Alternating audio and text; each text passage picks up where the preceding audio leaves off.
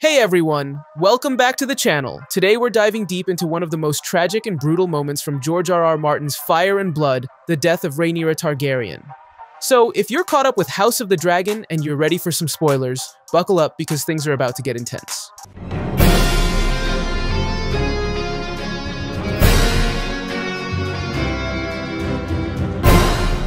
In case you've forgotten, House of the Dragon takes place hundreds of years before the events of Game of Thrones.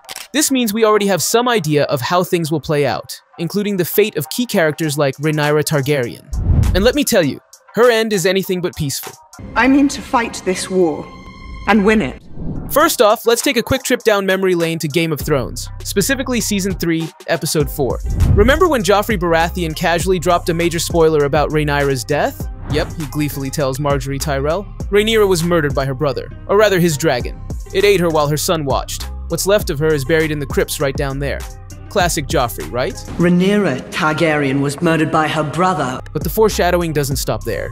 In Season 5, Episode 9, Shireen Baratheon also gives us a glimpse into the bloody conflict known as the Dance of the Dragons. She explains, "It's the story of the fight between Rhaenyra Targaryen and her half-brother Aegon for control of the Seven Kingdoms. Both of them thought they belonged on the Iron Throne. When people started declaring for one of them or the other, their fight divided the kingdoms in two. Brothers fought brothers, dragons fought dragons. By the time it was over, thousands were dead. And it was a disaster for the Targaryens as well. They never truly recovered. The realm will soon tear itself apart, if men do not remember the oath sworn to King Viserys and to his rightful heir." So, what exactly happens to Rhaenyra in Fire and Blood? Well, her death is orchestrated by her half-brother Aegon II in one of the most horrific ways imaginable. After a fierce battle for the Iron Throne, known as the Dance of the Dragons, Rhaenyra eventually claims the throne. But her reign is short-lived, marred by unrest and riots in King's Landing. Things take a drastic turn when Princess Helaena, the sister wife of Aegon II, takes her own life. This tragic event causes chaos in the city, and Rhaenyra is forced to flee to Dragonstone. But her return to Dragonstone is far from a safe haven. She discovers that she has been betrayed, her loyal followers are dead, and Aegon II was already there, waiting for her. In a chilling encounter, Rhaenyra greets her half-brother with the words, "Dear brother, I had hoped that you were dead." But Aegon has no intention of sparing her. He orders his dragon, Sunfire, to kill and eat her, right in front of her last remaining child, Prince Aegon the Younger. Here's how Fire and Blood describes the gruesome scene. Sunfire, it is said, did not seem at first to take any interest in the offering, until Broom pricked the queen's breast with his dagger.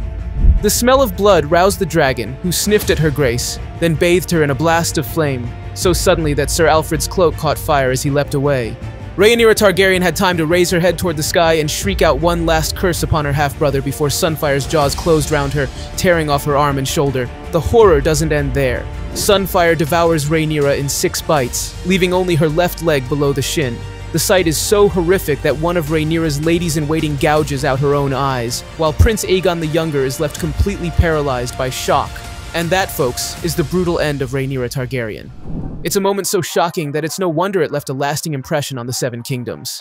But in a twist of irony, Prince Aegon the Younger eventually inherits the throne, a story that might unfold in future seasons of House of the Dragon. War is coming, neither of us may win. So, what do you think? Are you ready to see this gruesome scene play out on screen, or is it just too much to handle? Let me know in the comments below, and don't forget to like and subscribe for more deep dives into the world of Westeros. Thanks for watching, and I'll see you in the next one. We play an ugly game. You have the determination to win it.